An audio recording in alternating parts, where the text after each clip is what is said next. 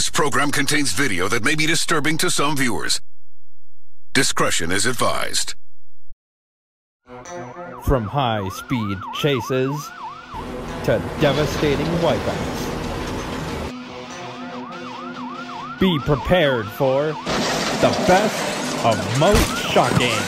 First up, deadly black ice sends a pickup straight into a semi. Then, a pursuit with an RV ends in a fiery finale.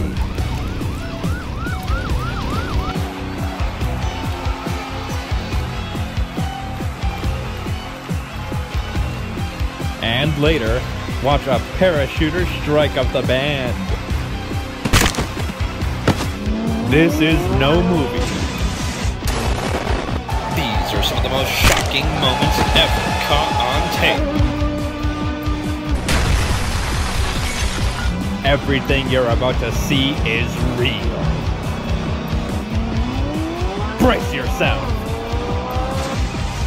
This is the best of most shocking. He's running on foot. Fort Bend, Texas. Robbery suspect Joseph Flores ditched his car after a high-speed chase. But the law caught up with him. Okay, I got him. Flores was arrested and spent 11 months behind bars. Now, a year later, just 1 month after his release, he's on the run again. This time, Flores and his girlfriend shot 2 people during a robbery, including a cop. The sergeant came on and said, shots fired and he had been hit. Deputy Mike Waller joins in the furious pursuit. But the fleeing pickup soon leaves officers in the Texas dust. This guy was hell-bent on getting away. Officers split up in search of their prey. Suddenly, Waller spots the renegades pushing it to 70 down a side street. A potential death sentence for neighborhood children. I passed a kid on his bicycle on a sidewalk, and that was a reality check. It's kind of like, hey, remember where we are. Without warning, the chase takes a deadly turn. The girlfriend fires on Waller. She actually reached out the passenger window and aimed and fired 3 or 4 rounds. They were obviously, would-be cop killers. Waller acts fast. With one hand on the wheel, he grabs an assault rifle from under his dash and fires. I think fired 12 rounds through the cab of the truck. And then they really took off. Flores has only one chance to escape, the open highway. We were headed towards the freeway. Some just told me that that's where he was going to try to go. Waller is determined not to let it get that far. If I took out a tire, he was not going to be able to maintain control of the vehicle. Waller unloads another round of lethal force. 8 bullets tear into the truck's tires, but still, the suspects thunder onto the highway. I knew this guy wasn't going to last long. We continued southbound. I saw the tire starting to come apart. We started to come up into some traffic, and he started fishtailing.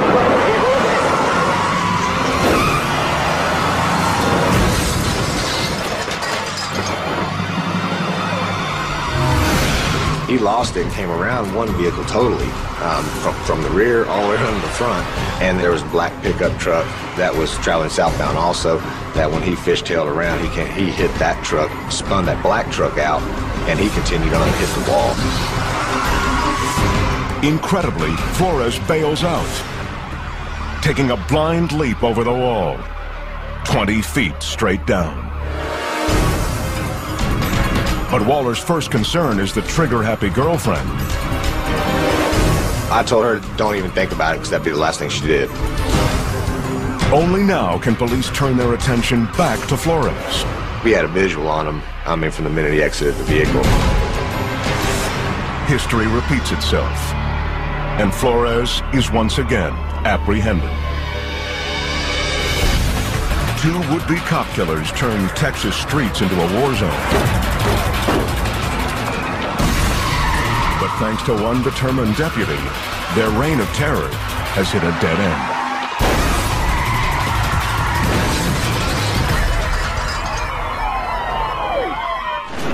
Moscow, Russia. In the dead of winter, the frigid waters of the Yaouza River seep through its banks and onto the underground highway that runs beneath it. The dripping water freezes on the roadway, creating a layer of black ice. And the Lefortova Tunnel becomes a 1.5 mile long death luge.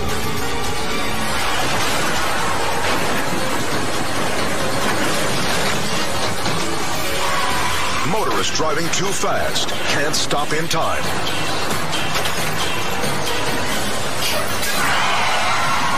Hard-braking buses careen out of control.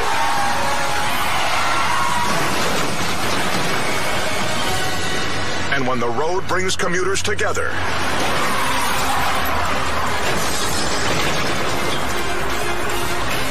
the results are disastrous.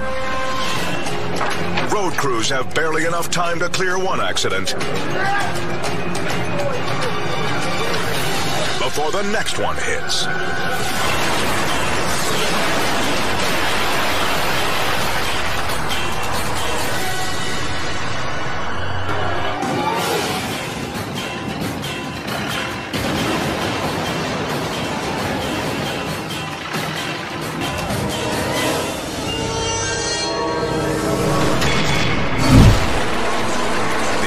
Forest in Belgium. It's a cutthroat road race with bitter rivals. Hard turns and close calls. And no one knows that better than driver Tim Mullen. You're out for yourself, you know, you have to be very selfish in this game. Though I was doing well and fighting for the championship. But when the driver of the yellow car tries to pass Tim, the race becomes a full contact sport.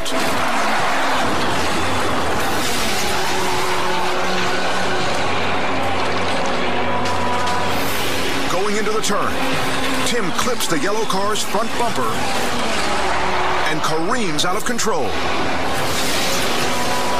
He had just stuck his nose in, we touched, and that was it. At 155 miles an hour, the car rockets into the wall.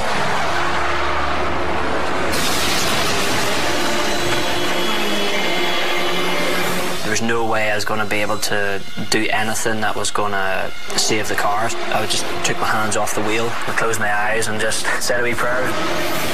A look from inside the vehicle shows just how chaotic the crash is.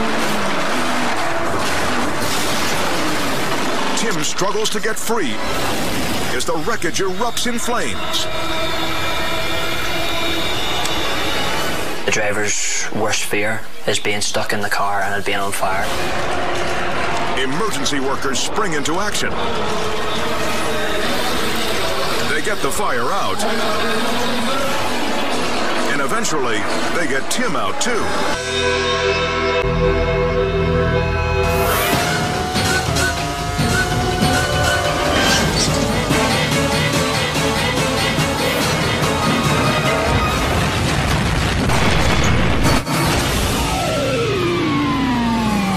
South Jordan, Utah. Police pull over a city work truck. The driver, Robert Hall, just tried to shoot his ex-wife. Officer Bill Bagshaw and fellow lawman approach with caution. We didn't know that if he still had the weapon or if he had discarded it, and at that time we believed he was still armed. Just kind of go off low key. But Hall has no intention of going down easy. Get out of the car! Don't let me go. He guns it.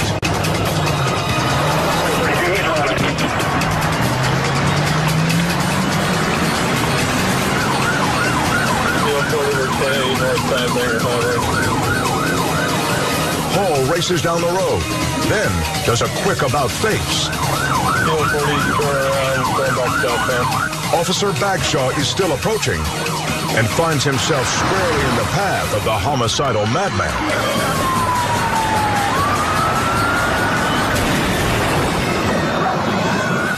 Hall's cruiser spins like a top following the head-on crash. Kilo 40 to 1050 with one of our cars. The first thought in my mind was, he's going to be turning left. He's going to be turning left. He can't be coming at me. He can't be doing this. This is going to hurt. Incredibly, the felon is conscious and still fighting.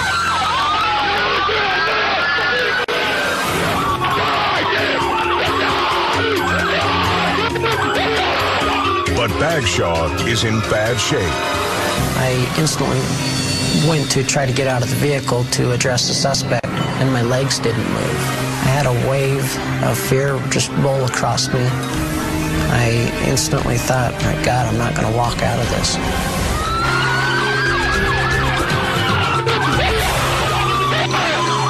With Hall finally secured, officers turn their attention to Bagshaw. Are you okay? My leg's gone. Get a chopper! The devastating crash leaves Bagshaw with 2 broken knees and a broken femur. Incredibly, he makes a full recovery. Fortunately, there's no break on the sentence for Hall. He'll be spending the next 35 years in jail.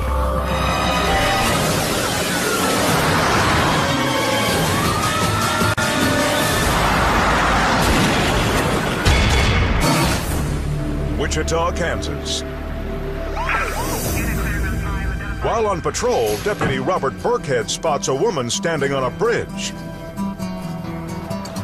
But the agitated driver isn't having car trouble. I asked her if she was considering hurting herself or throwing herself over the bridge, because that's the indication she was giving me. And she stated, yes, I am. The deputy tries to break the tension, but the woman remains on edge. She turned to walk away from me like she was going to get back in her car and leave. I told her to come back with me. She turned and looked at me.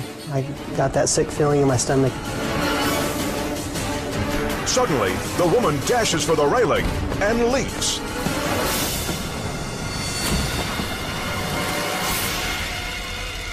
The deputy grabs hold of her dress and is dragged over the edge. Backup officer Doug Pryor watches in horror from his patrol car.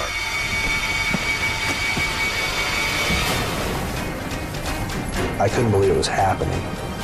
I ran over to where they'd gone over, and I looked down, and Deputy Burkhead was hanging on by one arm. A bystander rushes in as Burkhead hangs on for dear life. He looked up at me and he was saying, "Help, help me, help." The 2 men pull the deputy back up onto the bridge. But the troubled woman has been swept away in the strong current. Officer Pryor then ran down the bridge, which is about 100 yards, and then back down to the river, which was about another 100 yards, jumped in the water with all of his equipment on. But there's a problem. Pryor can't swim. I more or less doggy paddled towards her. I got close enough I was able to grab her. And at that point, she did resist me in the water. And I told her, if you're going downriver, I'm going with you. In an act of incredible heroism, the officer pulls her safely to shore. The woman's recklessness almost cost 2 officers their lives. Thanks to their selfless actions, everyone survives. I knew she would probably drown as strong as the current was. And, yeah, she needed help.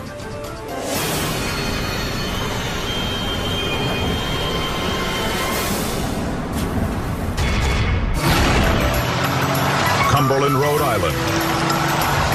The Let's Party store is a place where owner Russell Scharf lets the good times roll. We do birthday parties for children and adults, and we also sell retail party supplies. But just a few nights before Christmas, he's hit by an unexpected party crasher.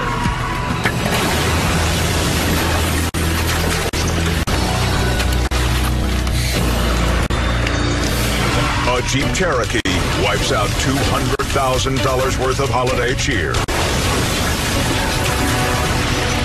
They traveled 4 or 5 aisles down, catapulting Santa Claus halfway across the store. Fearing that the crash has made the building unstable, the driver escapes outside. 3 seconds after impact, you see the driver get out of the car and make a mad dash to leave the building. Russ arrives the next day to discover a devastating mess. But he also finds a silver lining. The Jeep narrowly squeezed between a telephone pole and his vintage automobile without leaving a scratch. Him missing my 1966 Chevy 2 Nova, which is a family heirloom, is a godsend to me. The man behind the wheel is not hurt, but he'll be picking up one hefty tab for this holiday bash. Statesboro, Georgia. Troopers chase a speeding couple in a stolen gray Jeep. It's a run from the law that's going to end badly. The wife is at the wheel, and Lieutenant Bobby Durden is on their tail. We received the information from the tag that the vehicle was stolen from South Carolina. I spotted it in town and attempted to stop it. The slick road getaway grows more hazardous by the minute. The perps floor it to an intersection and come within inches of flattening a truck. But their luck is about to run out. She would fly through and disregard any stop sign. A lot of people out on the roads, and it was dangerous. Cops race to catch up to the gas-guzzling duo. It's too late to save them from disaster.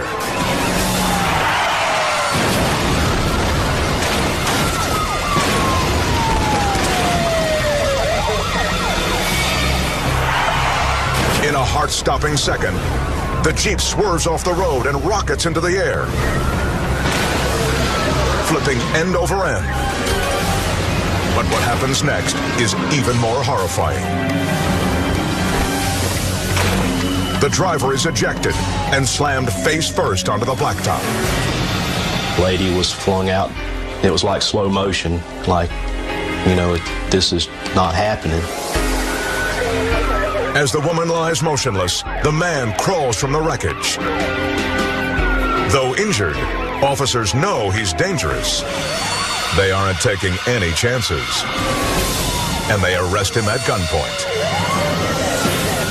Remarkably, both suspects survived and are charged for reckless driving and auto theft. There's no way someone could live through that. When this car-thieving couple runs from the law, they almost pay the price with their own lives.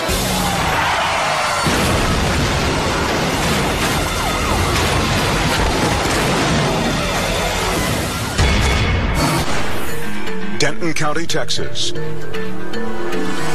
A deputy pulls a reckless driving suspect out of his vehicle. Sergeant William Townsend provides backup. I arrived on scene, pulled in behind the suspect's vehicle, which was a blue Chevy truck with Oklahoma plates, and observed Deputy Byram speaking with the subject. The driver is John Pate. The truck is stolen. The officer is prepared to do a registration check. Pate gets ready to run. Mr. Pate started looking north to south, appearing to what we call having a little rabbit in him. The suspect spots a possible escape. The unmarked police car next to his truck has been left with the engine running. Pate goes for it. Hey, man, get back over here. Get out of the car! Get out of the car! I think running was a spur-of-the-moment thing. I think stealing the deputy's car was a spur-of-the-moment thing because his vehicle was blocked in. Get out of the car! Get out of the car! The deputy is outraged. Be advised, subject, we were just out, we stole my vehicle. They're chasing one of their own high-powered police cruisers, and the fugitive is outrunning them. I wanted myself around, just stole my vehicle, my county car, like 3 on 6, high rate of speed. Pate swerves into a ditch. Other units join the chase. Turn the radio up. Yeah, working on it. The outlaw blazes at over 100 miles an hour. Individual 330, wanted myself around. Officers call for spike strips. There's just one problem. The car thief hears every word. The deputy's radio very well may have been monitoring the traffic that we were sending out. Pate plots a detour. He tries to turn onto a dirt road. The stolen Crown Vic crashes. Pate still has a touch of rabbit in him. But his wild escape ends in the sights of a police pistol.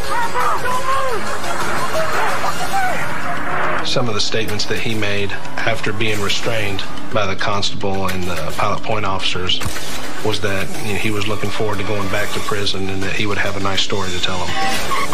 But cops make sure this sneaky crook's crime story has an unhappy ending. Jacksonville, Florida.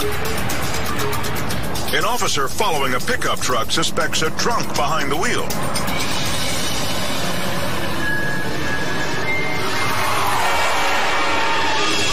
Especially when the driver nearly runs a red light. How you doing, sir? Yes, sir. So have you got your driver's license? Yes. The man offers up his license, military ID, and the distinct odor of alcohol on his breath. You step out here and talk to me for just a moment? But right now, stepping anywhere proves to be a challenge. Sir, you're awful unsteady. How much do you have to drink tonight? About 4 beers. About 4 beers? Yes, sir. Well, you think you're okay to be driving? Yes, sir. Well, I want to make sure of that, okay? The man is clearly inebriated, so the officer drives him to a nearby parking lot for the official test. So let me get you a step up here in front of my car, please. Careful, don't fall down. The suspect stumbles into position, and the test begins. Take your left index finger, reach out and touch the top of that pin so I know you can see it, all right? All right, go touch the top of the pin so I know you can see it. The top. There, okay. For drinking 4 beers, his performance is even worse than expected. Taking any kind of medication? Valium? Okay, you take, hold it over here with your eyes, sir. You take that today? Yes, sir. But the way the man handles the next test is even more telling. I need you to help me out. We're going to make it from line. Can you hold on to the end of that tape for me real tight? Okay, so sit that on the ground right there in front of us.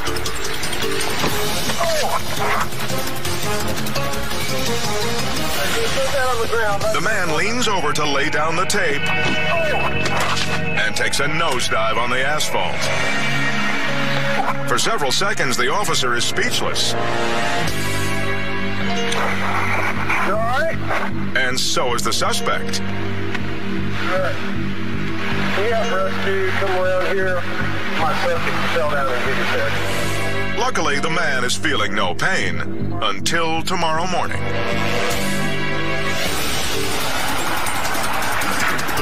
A beer and Valium cocktail got him pulled over. You under a doctor's care for anything, sir? But it was the faceplant that sealed his fate. Coming up, a boat race to the finish nearly becomes a deep-sea grave. And after cops clear one accident, they find themselves in the path of another. And later, a trooper sets up spikes to stop a fleeing fugitive, but it's headed right for him. When Most Shocking rages on.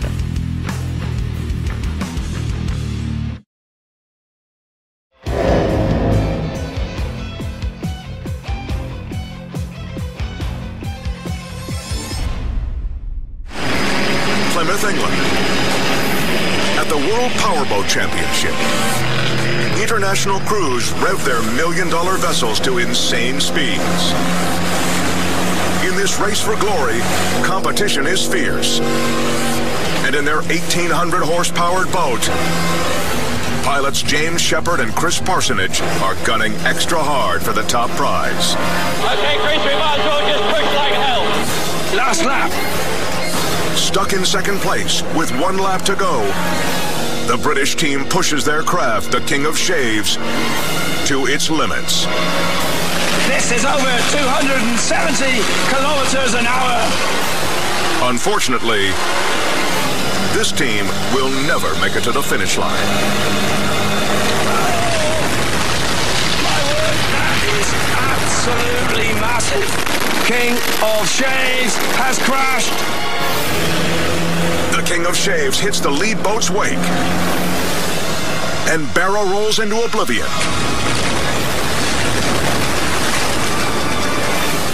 The in-cab camera shows the upside-down pilot's terror as water surges into the cockpit. As they search for signs of life, spectators hold their collective breath, and they're not the only ones. Beneath the waves, James and Chris struggle to escape from what could be their grave. Finally, after what seems like an eternity, first one, then 2 heads break the surface. Oh, and there comes Parsonage. Incredibly, the pilots survived the devastating crash. There is stunned disbelief, I can tell you. The line between success and misfortune, surely never finer. These thrill-seeking speed demons had their eye on the prize until a monumental mishap almost ended their lives.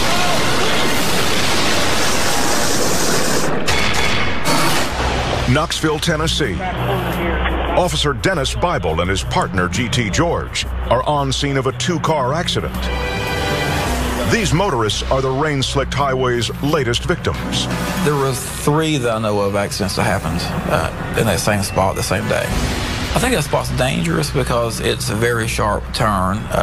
The roads were somewhat wet. I didn't do well yet. Bible and his partner are just wrapping up when, without warning, an SUV screams out of control.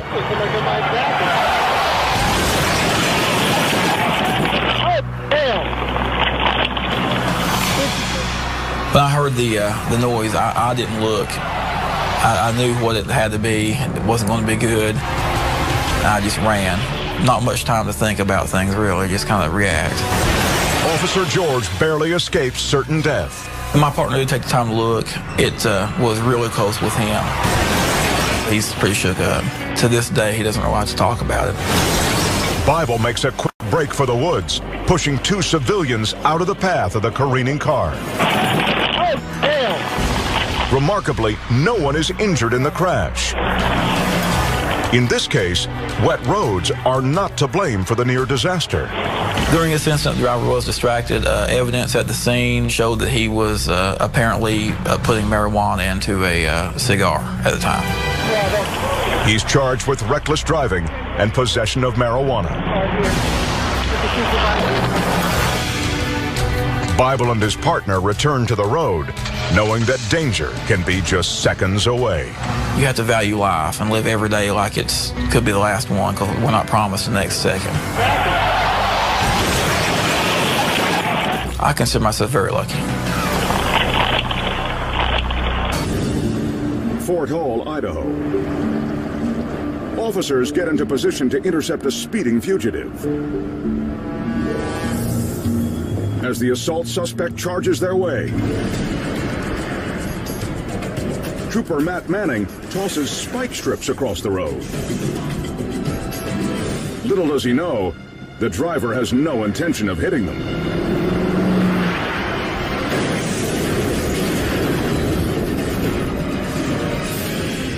At the last second, Manning notices something on the horizon. Moments later, the suspect swerves around the spikes at 70 miles an hour and smashes the patrol car. Trooper Manning makes a narrow escape. He jumps clear just before his cruiser is pulverized.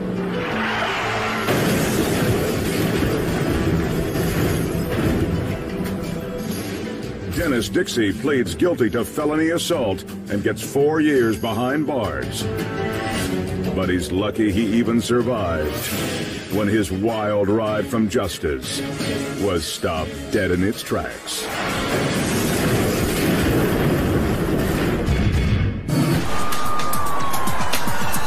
Lake County, Ohio. Trooper Bill Davis makes a traffic stop along a busy stretch of highway. He's seen enough accidents in these situations to know two things. One, he should stand on the passenger side of the car. And two, he should keep a sharp ear out for the sound of squealing tires.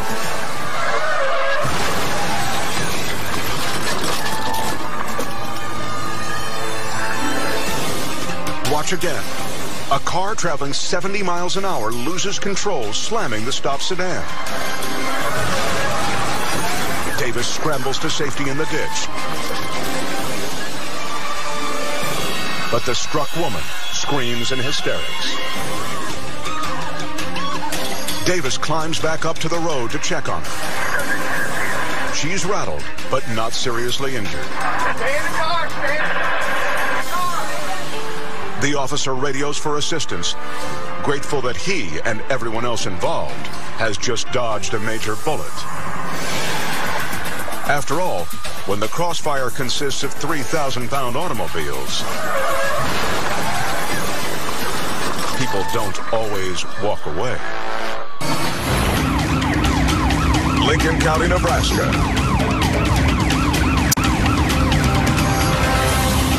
Weeks of freezing rain have left the interstate treacherous and littered with wrecks. Deputy Larry Myers stops in front of the latest accident. A jackknife semi. I parked approximately 200 yards west of the scene, and my primary function was to get the vehicle slowed down so that the wrecker could do their job. It works, but not on cars coming the other direction.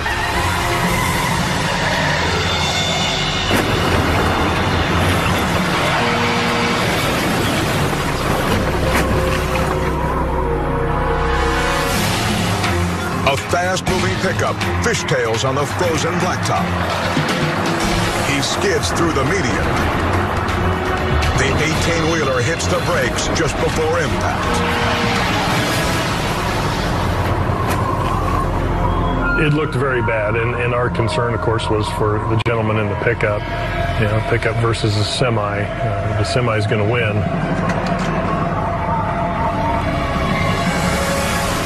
The driver of the semi exits his cab, rattled but uninjured.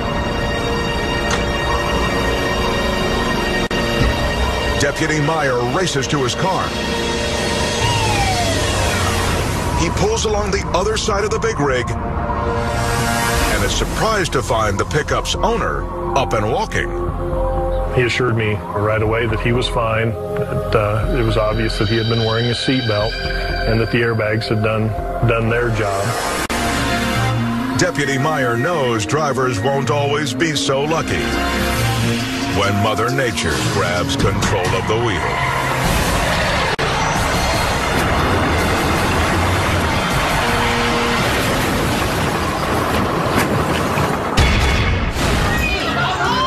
suburban New Jersey. The night is still young, but this bash is already out of control. And this bottle of 190 proof alcohol might have something to do with it. But apparently these boozing buddies don't think the liquor has enough heat. So party-goer Paul Morse has the brilliant idea to get lit. While it's burning.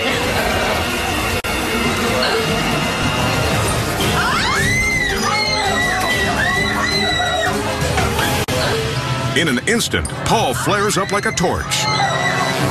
And then he literally breathes fire, toasting the kitchen countertop with his new flame-throwing mouth.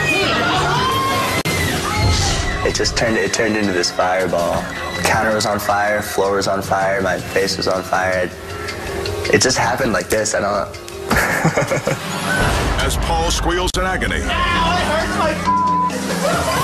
Onlookers help by screaming and doing nothing.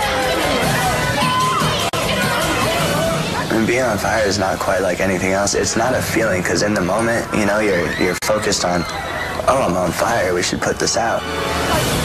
Finally, another dimwit attempts to put out the blaze with a cardboard box, which of course also catches on fire.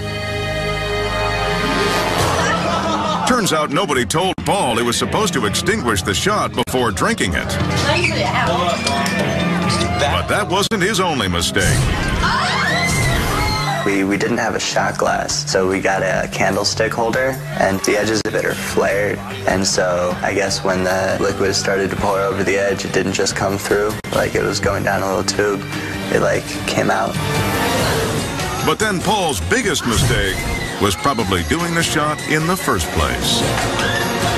I don't really think there is a point to taking a shot of Flaming Everclear. Just a very bad decision.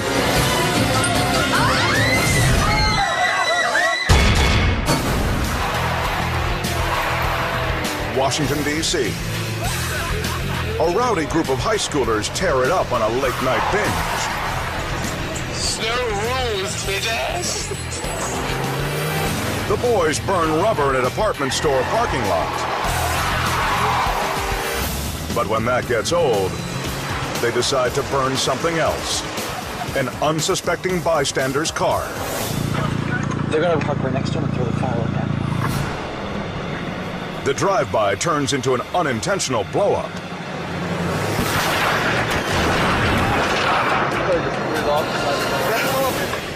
The goons get their comeuppance when the fireworks explode in their own car.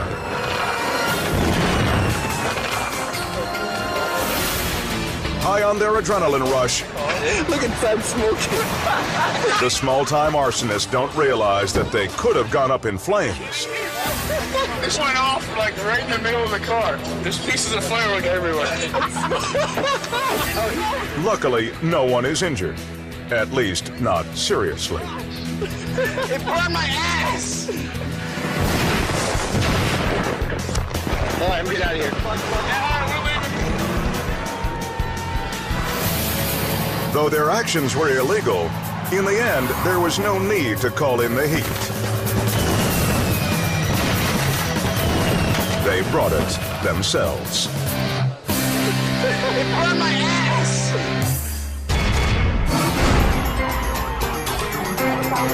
Toledo, Ohio. Cops can't believe what they're seeing. A wanted man is trying to make a getaway in the family RV. And he's driving his massive motorhome like a Maserati. 405, I saw one male look like he was falling thin with a red skirt. Oh, you don't have to stop. 35-year-old Timothy Kurth jumped bail on an assault charge and stole his uncle's rig. The RV picks up speed, veers across lanes, and outmaneuvers a squadron of cruisers.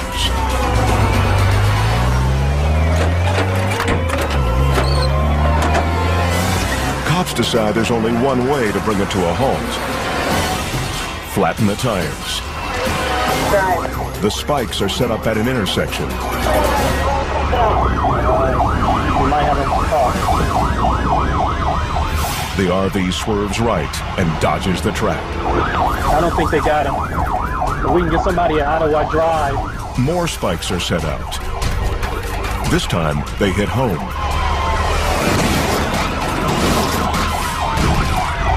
Looks like the front ones are gone. Shredded tires fly into the path of police cruisers. He's only got one tire in the rear. Back tires are out. Then a shower of sparks and flames. It's on fire. We're going to need fire out here. It's now a massive rolling fuse. The RV could explode at any second. Without warning, the streaking Comet dives off the road. It's on fire now. We're in Park. I'm driving it. He's driving into the river! The 2-ton fireball roars down a boat ramp and plunges into a river. The RV renegade is pulled from the water and taken into custody.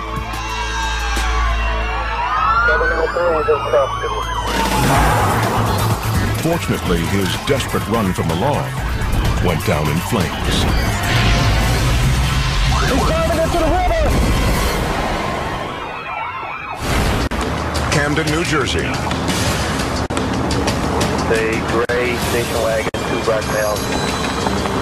On a snowy day, Trooper John Hayes stops a car for rolling through a red light. Trooper Hayes, the Jersey State Police. Your driver's license registration insurance? Yeah. On top of the moving violation, neither one of the occupants is wearing a seatbelt. Both will be issued tickets. Red light back here. But first, Hayes needs the passenger's information. Do you have any ID on you, sir? No? No ID on you at all? No. Paycheck stub, anything like that? No. No? Okay. Have your first name, sir? Sergeant Daniel Ellington arrives to assist the trooper just as tensions with the suspect escalate. If I don't get your right information, I'm taking to county jail and you're lodging on your John Doe and you're going to stay there until you come up with your true identity. The man continues to play dumb. Step out of the car.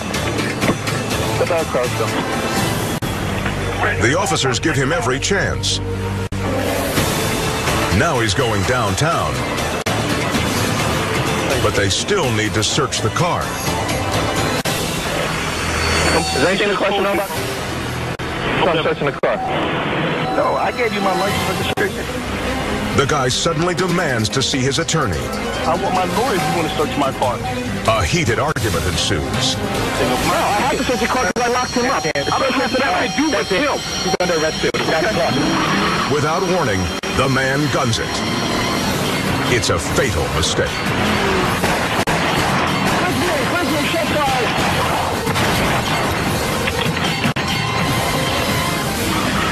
Both officers hold on as the suspect peels out. Trooper Hayes jumps free.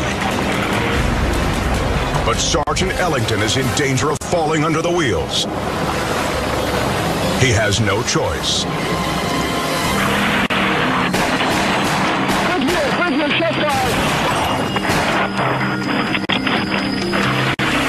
The driver is shot and crashes into another car.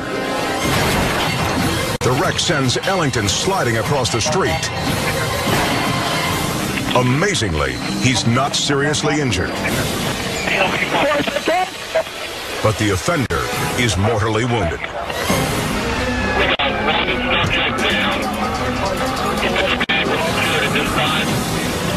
Before long, authorities find the secret both men risked so much to protect. In the crash, a large amount of cocaine was dislodged from under the seat. It's the toughest call any officer has to make: when to use deadly force. For Daniel Ellington, the decision was made when the fleeing felon put his foot on the gas. And the sergeant's life on the line.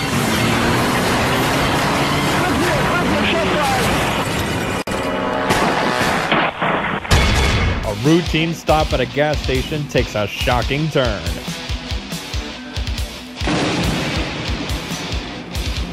And more trouble at the raceway when a car gets obliterated. And later, witness the violent end of a high-speed pursuit. When the best of most shocking continues.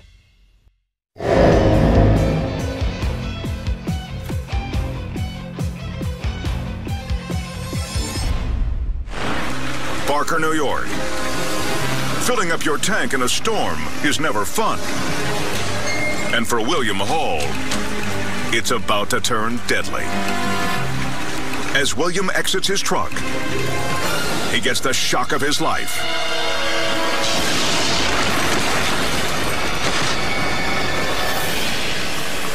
A bolt of lightning crashes down just a few feet away. Over 1 million volts travel across the rain-slick concrete and slam the driver to the ground. Kimberly Fenn, William's fiancée, is in the passenger seat when the lightning strikes. I'm sitting in the car and I'm playing with the radio, and all of a sudden, the brightest orange I've ever seen, the brightest white I've ever seen, and then the most thunderous crack I've ever heard. I didn't know what was going on. I looked back to see where Sam was, and he wasn't there. Kimberly runs to check on him.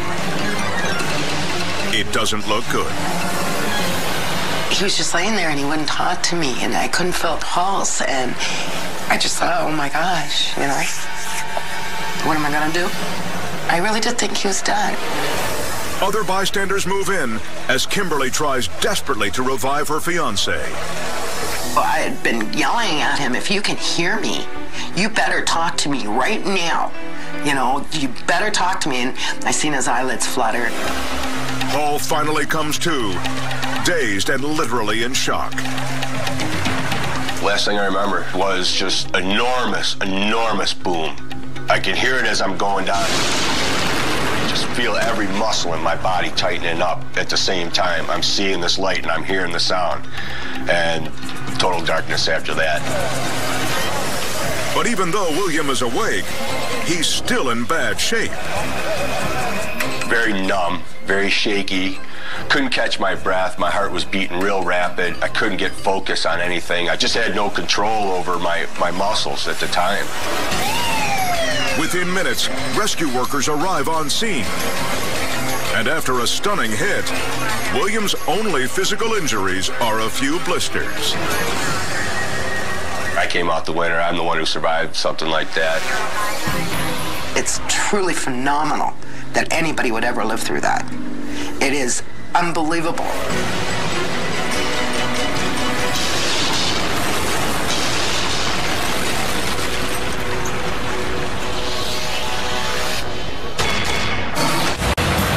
Buenos Aires, Argentina. A downpour hits an already slick racetrack, sending drivers skidding into the mud. But these speed demons aren't letting up on the gas, which for one man means going above and beyond.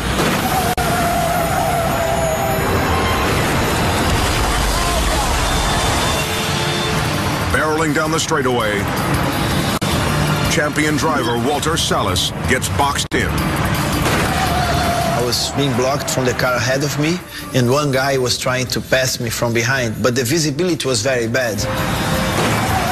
The racer doesn't see the rear-end collision coming. The jolt shoots him into the wet grass, then launches him off a curb. Salas spins through the air at over 100 miles an hour. I just closed my eyes and I prayed to God to help me out, to protect me. The shell shatters into 1 million pieces.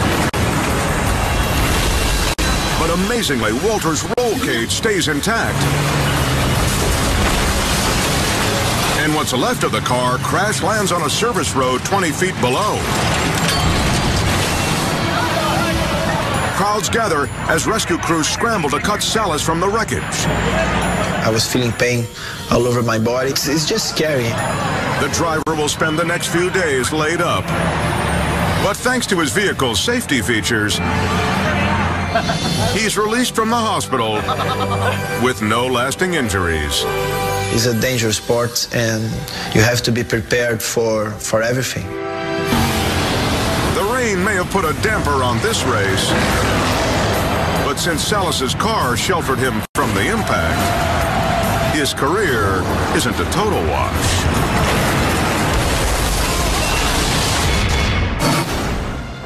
Pasadena, California. An amateur videographer captures the final moments of a high-speed police chase.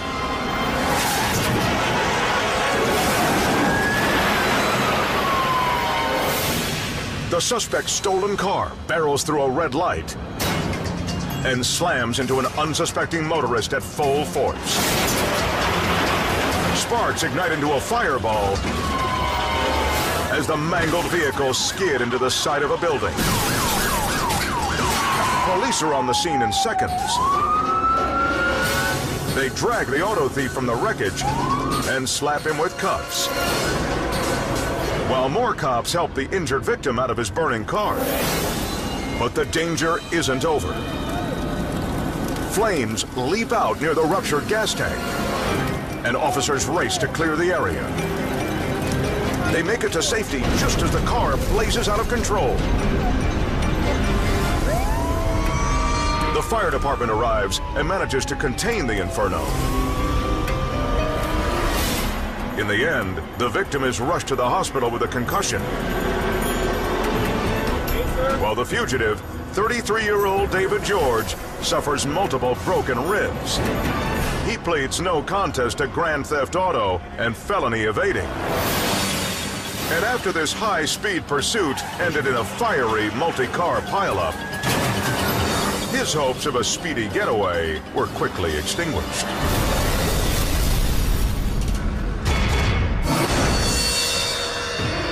Rome, Georgia. Cameras catch a thug making a smashing entrance. The goon is really an arsonist, and not a very smart one.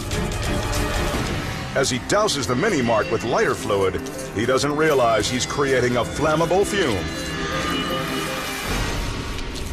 Vapors thicken even as he takes time to splash the security camera. Then, with the strike of a match, the store ignites like a tinderbox. 2,000-degree flames engulf the perp, turning him into a blistering fireball. He hot-foots it out the door.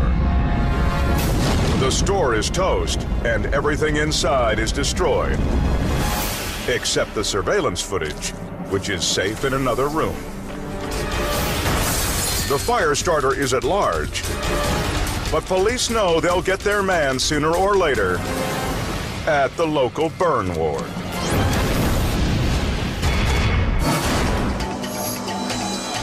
Austin, Texas.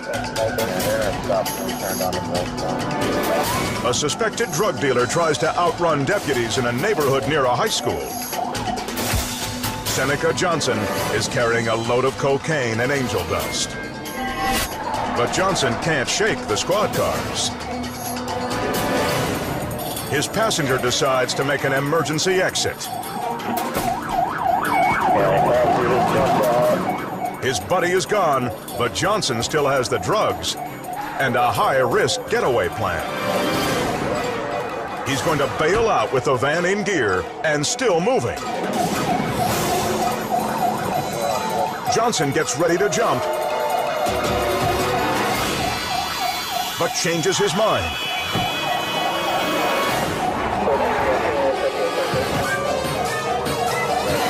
Rounding a turn, the dealer sees another chance. He brakes to 5 miles an hour, grabs his drug stash, and then...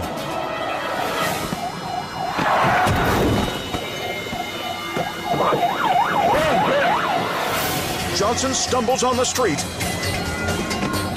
and gets slammed by the squad car he was trying to escape.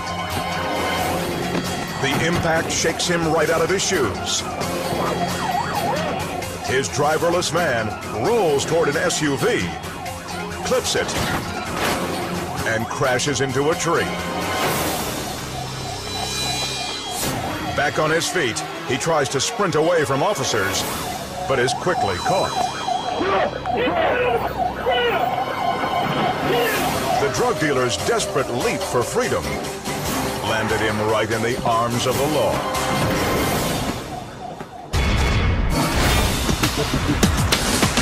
Douglas County, Georgia.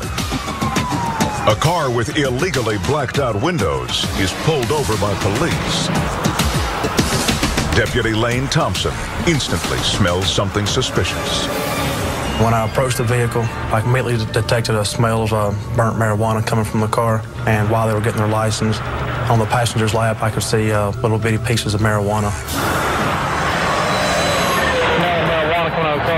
Another patrol unit joins the deputy. He runs a records check. Suddenly, yeah, he's going. The driver peels out. Both units give chase. Officer Ashley Sanders is in the backup cruiser. The driver was darting in and out of traffic, hitting the emergency lanes. He was driving very aggressively. He was coming up on cars, bumpers, pretty much forcing them to get out of the way. And it continued at speeds of over 100 miles an hour. We did reach 120.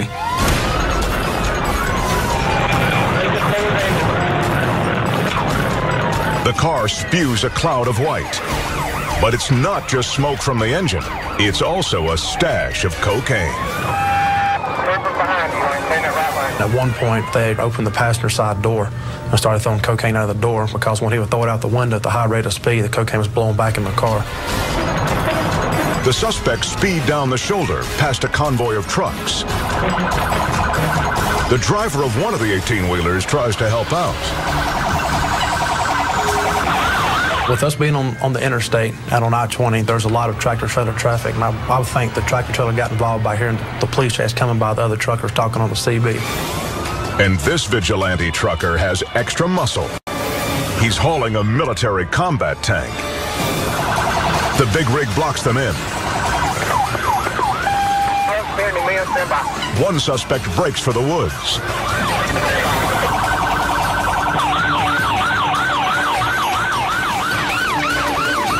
The other fugitive marches toward the cruisers. A police canine is on him in a flash. But in the midst of the confusion, something goes terribly wrong.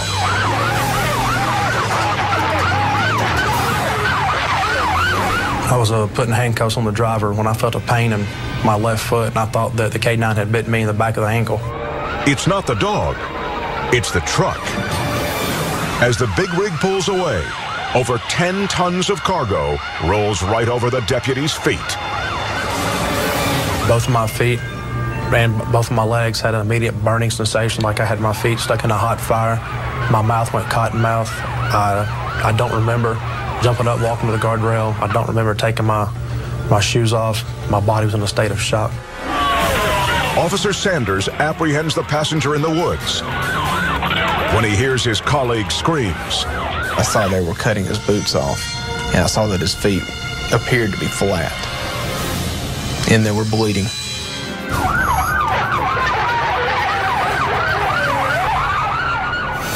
The deputy is fortunate. Doctors will not have to amputate his feet, but it takes months for him to recover. Both my feet were crushed. In both my feet, I have a deep bone bruising, severe nerve damage, and soft tissue damage. And in my right foot, I had one broken bone on the top of my foot. Officer Thompson is the only person injured in what could have been a fatal pursuit. There could have been possibly a big wreck with the way the guy was driving. If the injuries I sustained was to save somebody else's life, I'm glad it happened to me, rather than somebody innocent getting killed.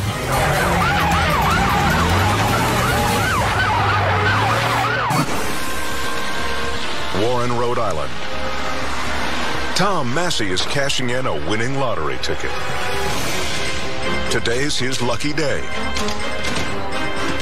He just doesn't know how lucky.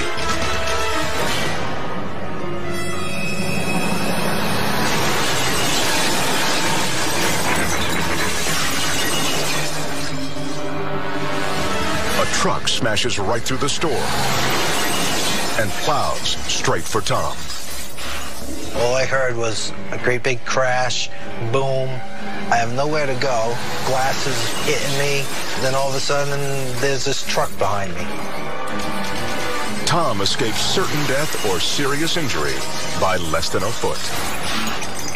Dude, it's that close. I mean, he's right behind me, inches. I don't know how he missed me. I have no idea. The driver of the truck loses control and slams into the store at 40 miles an hour. After the car came through, the driver was all worried, afraid that he hit someone. The store is known for selling winning lottery tickets. But today, Tom leaves with an even bigger prize. His life. I'm very lucky. Luckier than winning the lottery.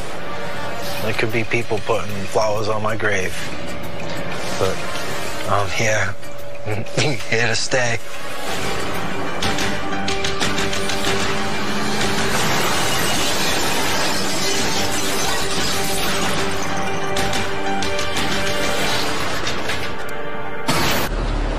Wichita Falls, Texas.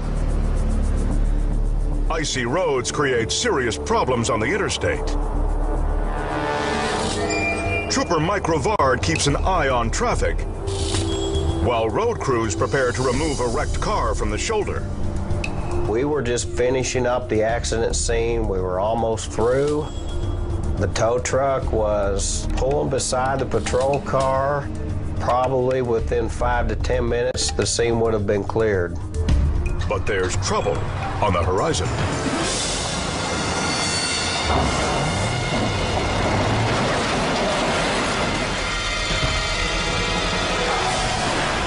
A speeding Porsche loses control on the ice and snow. The driver is unable to stop. The flatbed tries to swerve clear, but there's no time.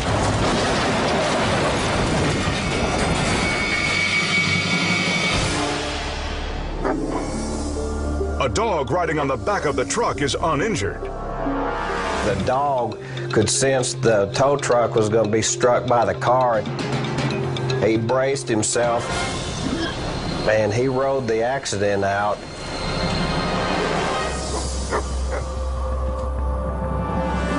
But the human passengers have worse fates.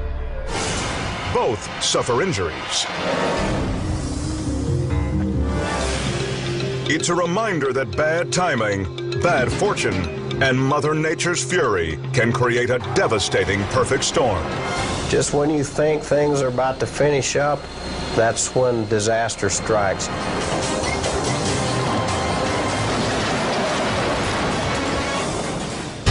Up next, terror on the freeway as a semi goes sideways. And deadly black ice launches a semi into a horrifying chain reaction. And later, a drunk renegade pulverizes an unsuspecting motorist. When the best of most shocking returns.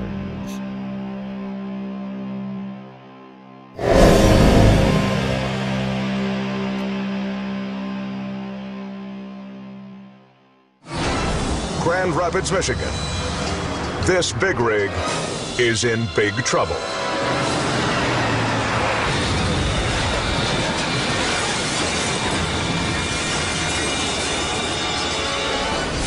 A traffic cam captures the semi as it rolls over on the freeway. The truck hits the turn at such a high rate of speed, its 14-ton payload shifts to one side, causing it to topple. Remarkably, no passing cars are crushed by the semi. And the trucker walks away with barely a scratch. However, he does receive a ticket for speeding. But it's a small price to pay, considering the alternative.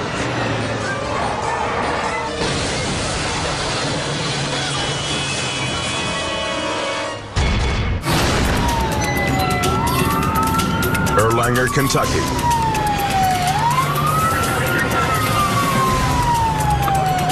Officers Bill Allen and Doug Eagler respond to an accident on an ice-glazed freeway. There's a single vehicle on the left-hand side. I tried to stop probably a couple hundred feet behind it, and as I hit my brakes, we just started to slide. Vehicles race by, heedless of the poor road conditions. I knew that it was bad. I knew that it was a bad situation. It's about to get even worse. Are you alright? I don't know how I made it through, officer. What's up? While the policemen help the shaken motorist, another car is headed straight for them. As a Chevy hits the squad car from behind, the video goes out.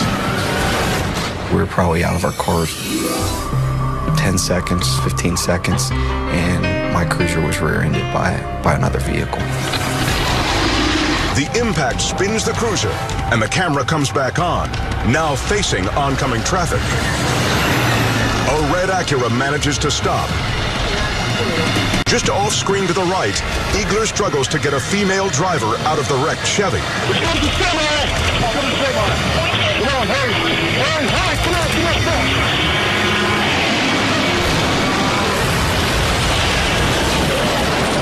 20 tons of truck and trailer obliterate 3 vehicles.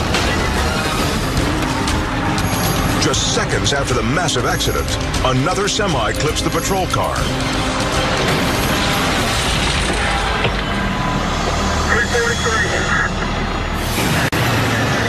While the man inside the Acura has no chance to get out, Eagler pulls the woman free from the Chevy just in time.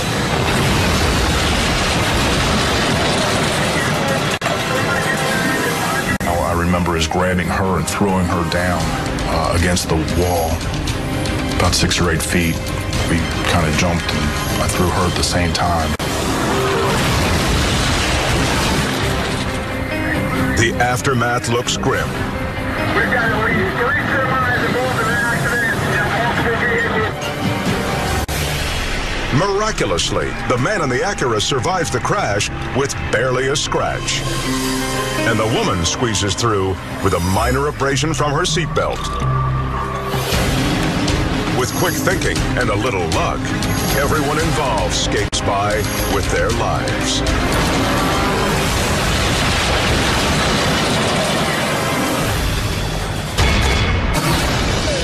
Salt Lake City, Utah. A speed trap nets suspect Jesse Garcia in an obvious rush. How you doing, sir? I'm trying to get to my girlfriend 2013 South. What are you trying to get there for? What's your big hurry? You going like twice your speed limit? Yeah, she's bleeding. She's bleeding? If there was ever an understandable reason for speeding, this is it. What do you call paramedics to get there? Yeah, she would. Where's she at the house? But when the patrolman asks for the girlfriend's address, 13 South and 140 West. the real story is revealed.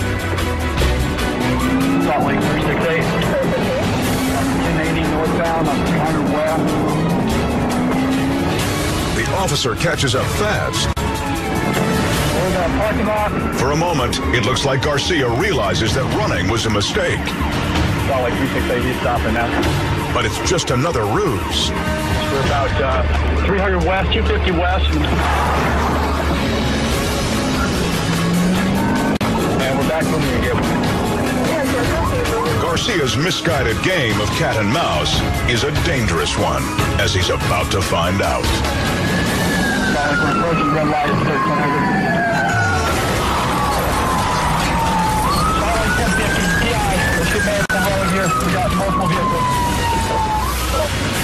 The man charges headlong into cross traffic. The SUV T-bones him at full speed and flips.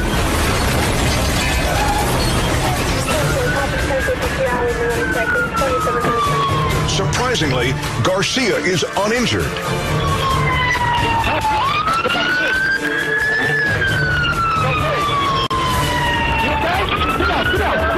But the passenger of the SUV tumbles onto the pavement in obvious pain, while the officer tries to render aid.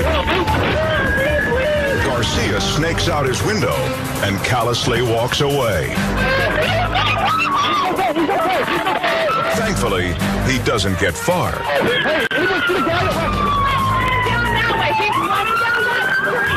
When police finally nab him, they discover that Garcia is dead drunk.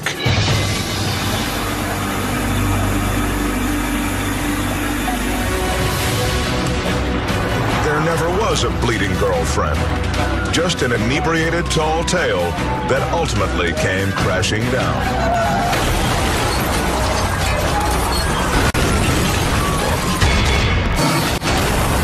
The last place a cop wants to be is in the middle of a soccer riot. Because trying to quell several thousand raging hooligans can be like playing with your life. At a soccer game in Serbia, a riot erupts after rival teams clash on the field. And the fired-up fans have set the stadium ablaze. Police try to arrest the troublemakers, when suddenly, one thug rushes in with a burning flare. And in a cold-blooded move, jams it in an officer's face. At first, he beats the lawman over the head with blinding fury. But when that vicious attack doesn't do the trick, he literally tries to blow him away. Police pepper spray the monster before he can attack again. He's later found guilty of attempted murder and receives 10 years behind bars. But while this guy's searing attack could have snuffed out the cop's flame, some rioters marched to the beat of a different drum. At this championship soccer match in Veracruz, Mexico, the home team has just lost the big game. Now some angry spoil sports are taking their frustrations out on fellow fans. Innocent spectators stampede to escape the Ragers' violent protest. And now it's up to riot police to protect them. But their mere presence whips the goons into a frenzy. As officials try to clear the stands, the bullies take aim at them, using every instrument at their disposal, literally.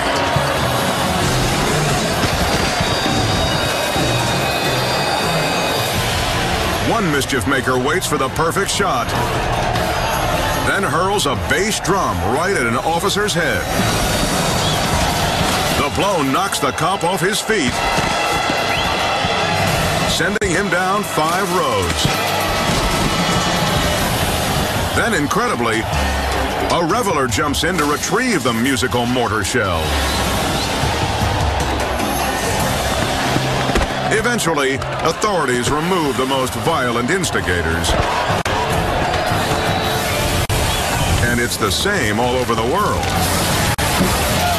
Because wherever crazed soccer fans try to turn a friendly game into a death match, police will be there to even the score.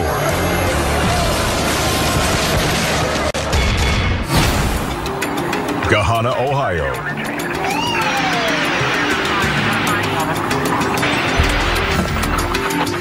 Sergeant Sheila Murphy pulls over a familiar driver for speeding. Roll your window down. Shut the door. A man she's had trouble with before. What do you have illegal on you? You or in the car? Knives, weapons, narcotics. Because we're not having a repeat of the last time. Do you understand me? The last time she stopped him, the man resisted arrest. And it looks like he's ready for round 2. I asked you a question. Answer it directly. I'm not answering. Get out of the car. Get out of the car. Sir, you're under arrest because... Sir! Sergeant Murphy pulls out a taser and calls for help. Step it up. Step it up. Step it up. Step it up. Backup cruisers speed toward the scene. Meanwhile, the hostile driver is showing no signs of cooperating. Get out of the car. I'm going to shoot you with this taser. You understand me? Get out of the car. Now! A curious neighbor walks over. He's ordered to stay clear. Step back. Step back. Get out of the car. Driving Get out. The officer tasers the hulking suspect, but it only enrages him. He rushes from the car and attacks.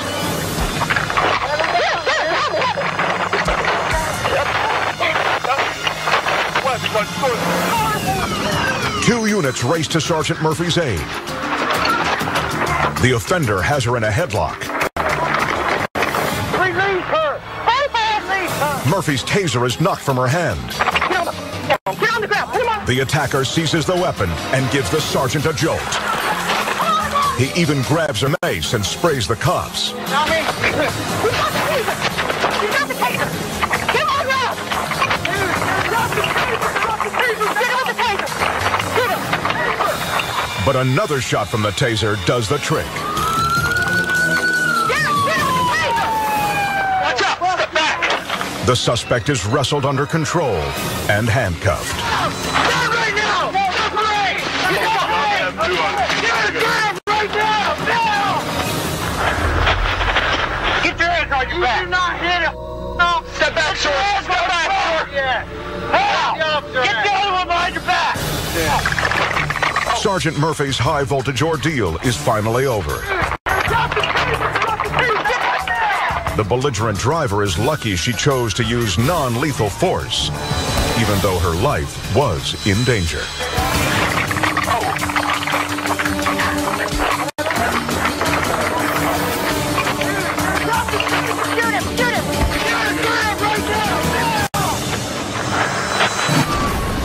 Lexington County, South Carolina. An officer pursues a car that just left a brawl at a high school graduation party.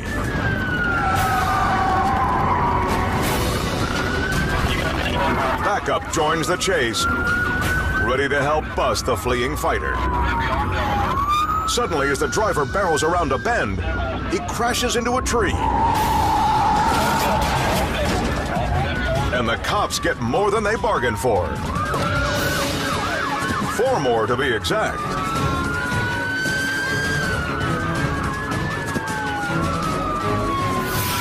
When this team piles up, his combative companions pile out. The 5 fugitives scatter into the woods, splitting up to lose their pursuers. They don't realize there's a cop for every kid, and even a canine to help round them all up. It didn't seem like a situation that would need backup to save the day. But when the suspects unexpectedly multiplied, police had the numbers to divide and conquer. Still to come, a domestic dispute ends in a violent crash. And an early morning criminal gets wrecked out hard. And later, biker daredevils get more than they could ever bargain for. When the best of most shocking continues.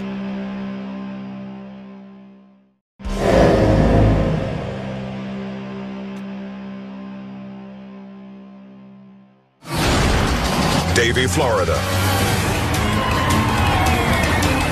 A squad of police cars pursues a man wanted for domestic violence. The fleeing suspect, William Rosenbaum, just assaulted his wife with a gun. Here you see Broward Sheriff's Aviation Unit. The suspect rummages in the front seat, reaching for his weapon. Rosenbaum drives like a maniac and charges blindly through a red light. He barely misses ramming a pickup. Seconds later, the suspect blows through another intersection. Then thunders across a median. When the Jeep skids off the road, one officer jumps out of his cruiser, weapon drawn in warning. Rosenbaum suddenly opens fire. The officer has no choice but to defend himself. Shooting fire. Clock shots fired. The driver charges into oncoming lanes unscathed, but his vehicle is not as lucky. He does have a tire out. One of his rear tire is out. The pursuit is about to go horribly wrong. That tire's disintegrated. Oh!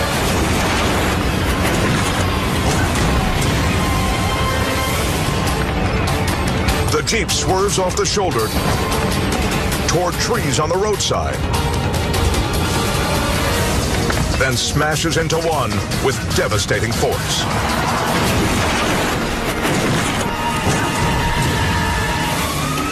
Rosenbaum is pulled from the wreckage. He later passes away, not from crash injuries, but a gunshot wound to his head. An autopsy reveals the fatal bullet wasn't from an officer's weapon. The despondent man took his own life. What began with an assault ended in a chilling impact police officers won't soon forget. Forestville, Maryland. Terrence Brooks is out for an early morning run from police. And he's driving a stolen car. 2 Maryland units try to box in the driver, but he slips through the cracks. Policy prevents the officers from using a pit maneuver, but the suspect is under no such constraints.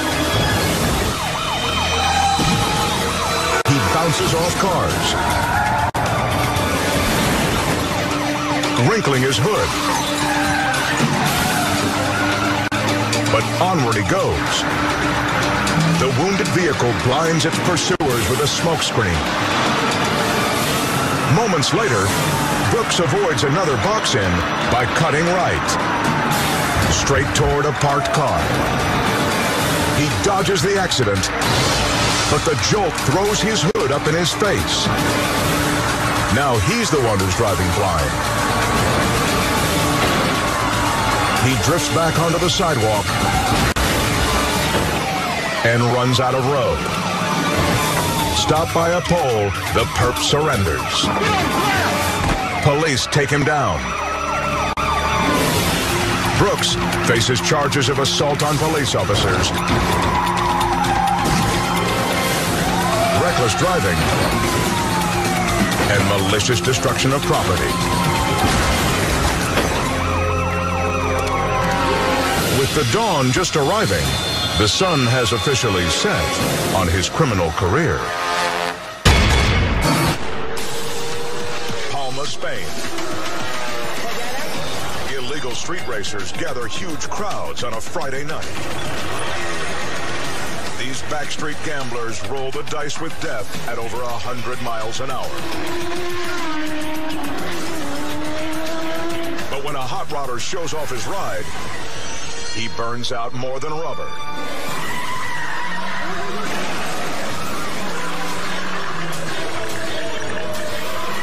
The car skids straight into the path of speeding daredevils. The bikes keep going, taking out spectators at the knees. As for the riders, this man's helmet flies off, and it's skull versus concrete. He lands head first at breakneck speed, tumbling across the asphalt. Incredibly, both bikers escape with minor injuries. After coming this close to the graveyard, these speed junkies will think twice before they roll the bones again.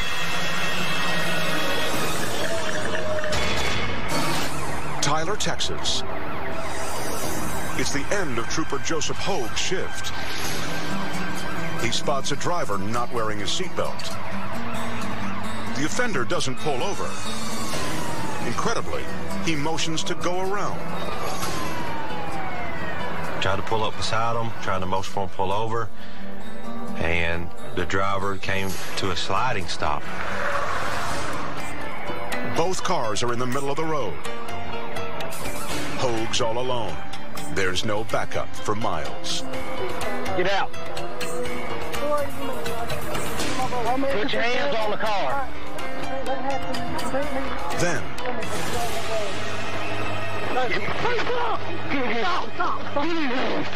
My mom is the devil. Lord, please stop. Get out of this way. the driver's crazed out of his skull on PCP. Hoag muscles the blabbering druggie into a half Nelson and tries to pull him down. Hoag needs help. He never radioed his position. Worse, there's another suspect in the truck. The passenger yells for his wasted pal to cooperate. Hey, don't do that, man. Put your hands behind your back. I will stop if you stop. But the fight goes another round. Stop it all, no people! No people! Hoag uses every ounce of strength to control the lunatic. Even pepper spray can't stop the madman.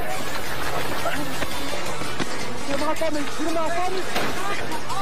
Wait a minute. I'm not stopping.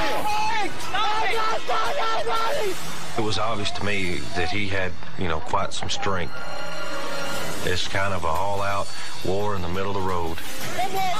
Finally, he grabs the car's radio to call for help.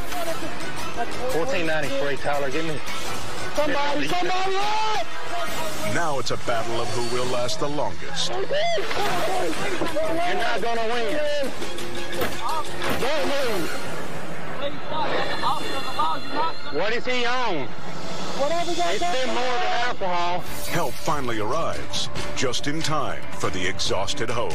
My mom is the devil. The blitzed perp gets hauled by 3 cops into a squad car. It's his second and last trip of the night.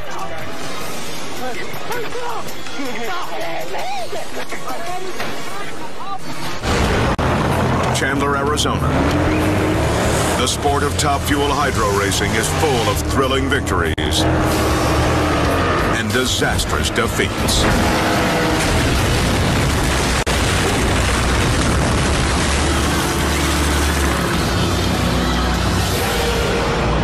This round goes bad in an instant. The pilot loses control right from the start. His back end hitches up and he starts to wobble. He can't compensate. The craft spins into a horrifying barrel roll at 250 miles an hour. There's nothing he can do to stop what happens next. The boat splinters and explodes. But the daredevil is lucky. His capsule disengages and launches clear of the tumbling wreckage.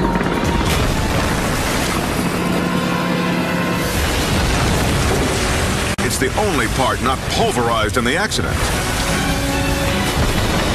Still, rescue crews have to work fast to extricate him before his oxygen runs out. Thanks to his escape pod, the driver gets away without any injury. In this boat race, the objective might have been for a big win.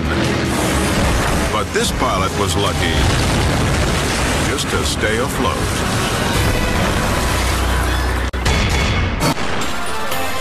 Fort Riley, Kansas. The whole town comes out for the Army's change of command ceremony. And to kick it off, the band plays a fanfare while skydivers make a grand entrance. The first parachuter looks a little out of control, but it's all for show, and he lands no problem. The second skydiver also appears to lose control. Unfortunately, this time, it's not an act.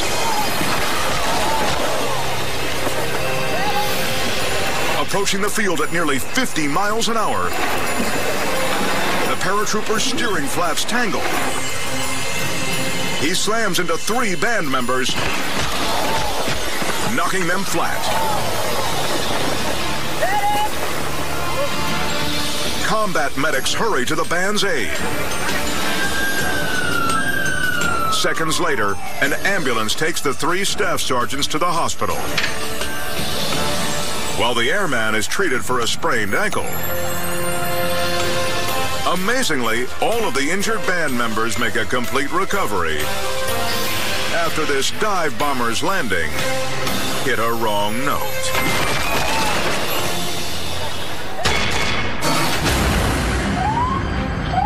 South Bend, Indiana.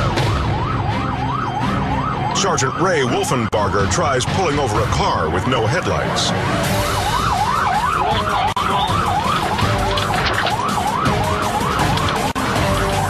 He assumes it's just a drunk driver playing hard to get. The officer has no way of knowing. It's the last traffic stop he'll ever make.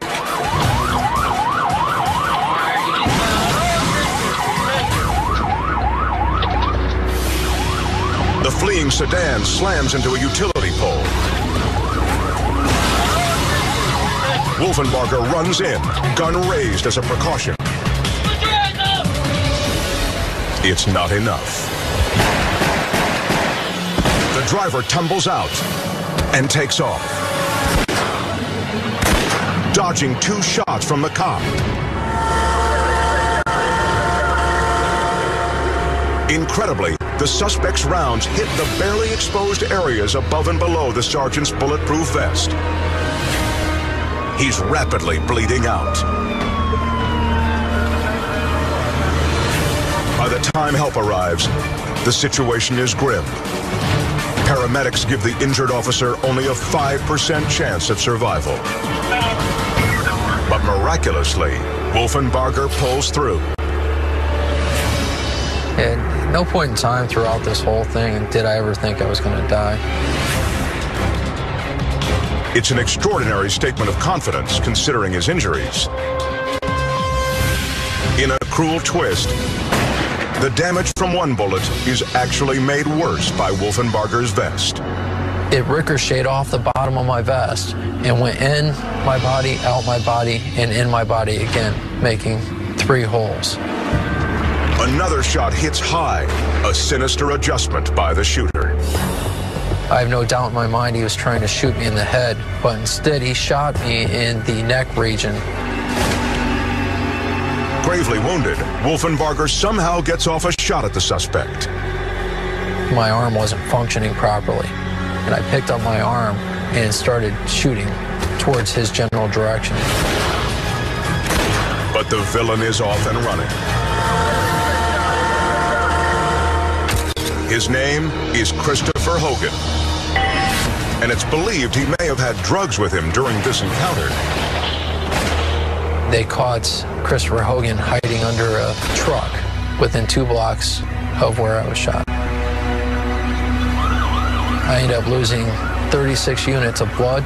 There's 8 to 11 units of blood in an average person's body.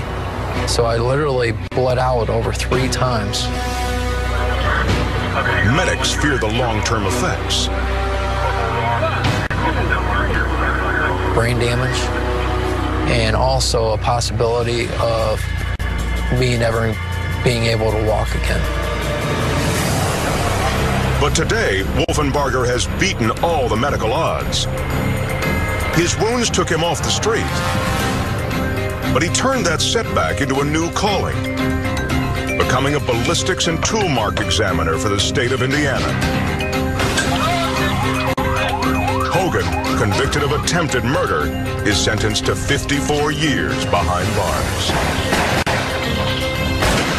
I knew that I couldn't focus on hating him. I had to focus on my life, my family, and getting back to where I wanted to be.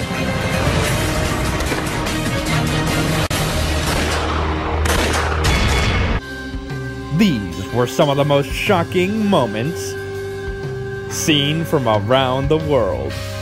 True stories of real people in real danger, as well as law enforcement officers living to tell about it.